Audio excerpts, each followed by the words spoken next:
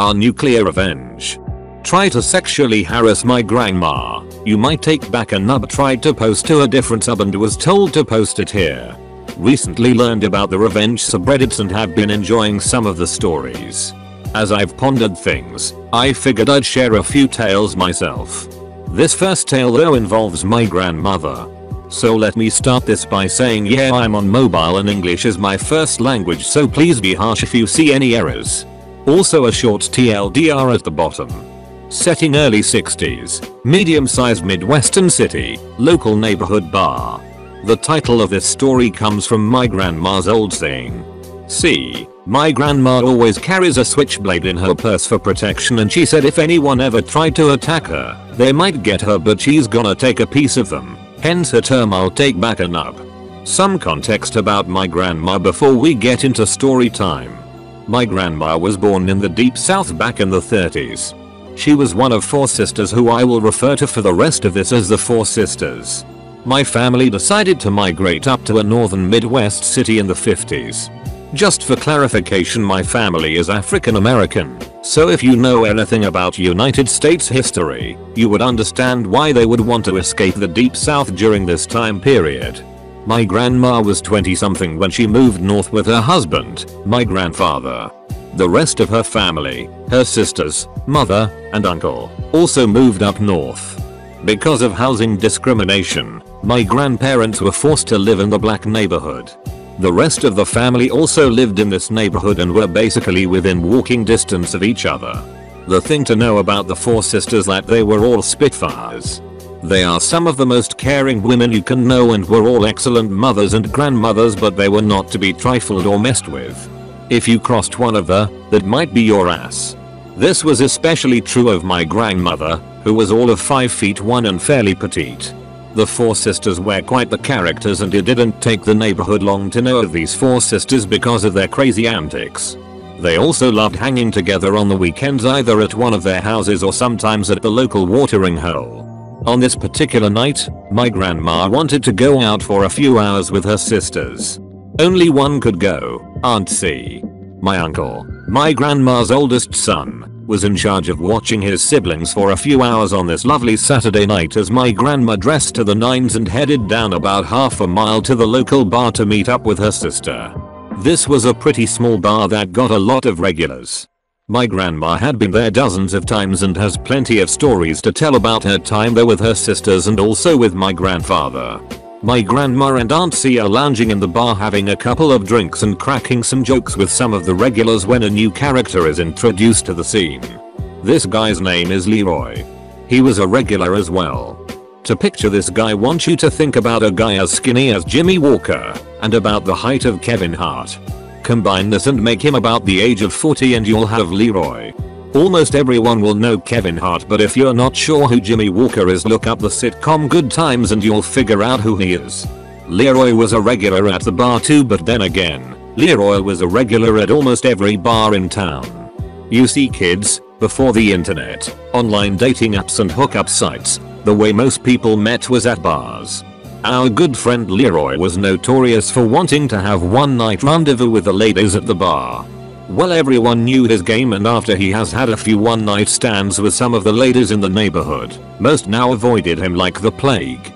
This of course didn't stop him from going to bars on a weekend, trying his best to shoot his shot and hoping a lovely filly might come home with him for the night. Leroy had flirted with my grandma and aunt on previous occasions, and even though he was told that they were both happily married, he kept trying to have conversation with them. As soon as he entered, he once again strolled over there trying to see if he could get some action with either of them.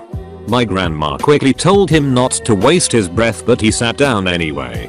What surprised my grandma was that behind Leroy was another dude. He was well over 6 feet tall and handsome. My grandma honestly couldn't recall this guy's name, so we'll call him Jerk. My grandma knew right away that this Billy D. Williams wannabe was gonna try to sweet talk and charm his way into some ladies' pants that night. It seems that he had his sights set on his first target, which would be of course, my grandmother and my Aunt C. It seems like our good friend Leroy was gonna try to be Jerk's wingman. He started off with some small talk to my grandma, couldn't tell her how gorgeous she was and something about, you know, getting lost with heater eyes and all the other nonsense. My grandma said that he had diarrhea of the mouth and pretty much let what he said go on one ear and find the nearest exit. My grandma quickly shut this clown down and let him know she wasn't interested, so then he set his sights on my aunt. Now you know my aunt can take care of myself. My grandma was always a little protective of her. Jerk made a comment by how nice my aunt's thighs were as he looked lustfully at her. My grandma quickly told this fool that my aunt was married and not interested in his nonsense.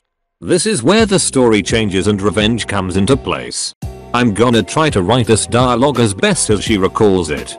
Grandma, she's not interested and she is happy married. Jerk, she can speak for herself. Jerk, your legs must be tired because you've been running through my mind all night. Yes, this fool used a pickup line.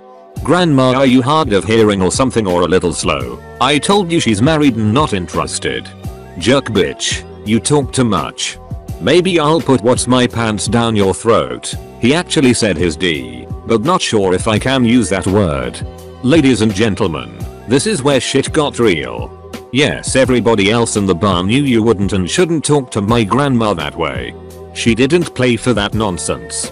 This is one of those times where you could actually hear a pin drop as everyone got quiet. My grandma exploded with her expected "What the fuck did you just say?" My grandma was seething with anger, but Jerk face played off as it wasn't a good idea. My auntie knew it was about to go down.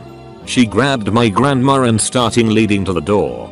You see, my sister knew what many other people knew, and that is my grandma kept a .38 snub-nose revolver in her purse and typically kept a very sharp switchblade wrapped up in her bra. My aunt tried to lead my grandma out of the bar to avoid any more confrontation, but my grandma wasn't having it. As she was being pushed out the door by my aunt and another male customers, my grandma seized a nearby beer glass and flung it towards Jerk. Fortunately, glass didn't hit him and erupted close to his feet, but it certainly got his attention. This well over 6 feet, well over 200-year-old man jumped out of his chair, storms towards my grandma saying that he will kick her ass. My grandma replies, bringing on, bringing on. She eventually gets fully outside and he decides to come outside. He's a little apprehensive because a couple of the neighborhood bar dudes had gotten up to see this and he's afraid they might get involved, you know, since it's unacceptable for a man to hit a woman and all that jazz. The guys said they're not gonna do anything and just want to watch. My grandma quickly pulled out the switchblade that she had in her bra, unwrapped it from the paper and looked him in the eyes and said, "Come on, Mothurf." You would think at this point any civilized person might be apologizing further for the crude language he used earlier, or you would think that the guy, seeing that my grandma had heels on, might just walk away knowing she's probably not gonna chase after them. Do you think this clown chose either option? If you said he chose neither option, you would be correct. Let's give you a prize, son. What a woman with a switchblade bearing down on him. He decides to stand his ground and doubles down by again calling my grandmother a bitch and telling her he's going to beat her ass. He next starts putting up his fist ready, it's ready to go to town. No worries, no one says my grandma has to fight fair, fight fair. You see, what this clown forgot about was my aunt. While Jerk has his fists up ready, starts striking like he is Mike Tyson. My aunt has conveniently took off one of her high heel shoes. She uses the heel to bash him right in the shoulder blades. Of course, this staggers our young Jerk. As he turns looking at my aunt screaming obscenities, it gave my grandma time to come and slice this fool right in the side. As our young Jerk howls in pain, my grandma says to him, maybe I should slice something else off. The Jerk staggered sideways looking at at least 2 infuriated women, one with her high heels still in her hand and the other with a switchblade with the sight of his blood on it. Don't worry, he wasn't too badly hurt as she sliced him but didn't stab him. By this time a few other people are stepping in and are trying to calm the situation down and Jerk left the scene. The aftermath. My grandmother heard from others that the Jerk went to the hospital and got treatment for getting sliced on the side. This was the 60s, so no cops were called, and if they had been called, they probably would have been really slow getting to the scene. No idea what he told the hospital staff and doctors, but regardless heard he got patched up and was no worse to wear. Rumor has it that he ended up moving to Chicago a few months later. He never tried to get revenge on my grandma for this, so there's that. My grandma says she wasn't gonna tell my grandfather about what happened. He was a over-the-road trucker and was out of town when this event happened, but you know how things quickly go through the grapevine. He of course scolded her for this, but she just gave him a wicked smile and said that the arsehole deserved it and that he came at her so it was self-defense anyway. Not sure that's exactly entirely true, but that's what she's sticking with. My grandma continued going to that bar every once in a while, and was a bit of a legend. Our friend Leroy ended up being the epitome of a deadbeat dad. Rumor has it that he has something like 10 kids with 8 or 9 different women. My grandma still has the Switchblade, and yeah, she showed it to me. It's somewhere in her massive collection of items now, otherwise I'd attach a picture of it. I also learned that my grandma is a woman of her word because she actually took back a nub in the form of an ounce of flesh from this asshole. Hopefully you enjoyed this story about my grandma. She has told me the story a few times and was a little fuzzy on couple details, as she's in her 90s now, but I'll do my best to answer any questions. TLDR, grandma goes to the bar with her sister to be sexually harassed by this asshole who can't take no for an answer. The moron uses obscenities and calls my grandma derogatory names, so she and my aunt get paid back on the full outside the bar by slicing him with a knife. Thanks for watching. Please press the like button if you enjoyed and the notification bell next to the subscribe button to never miss another video. Let me know your thoughts below. Bye.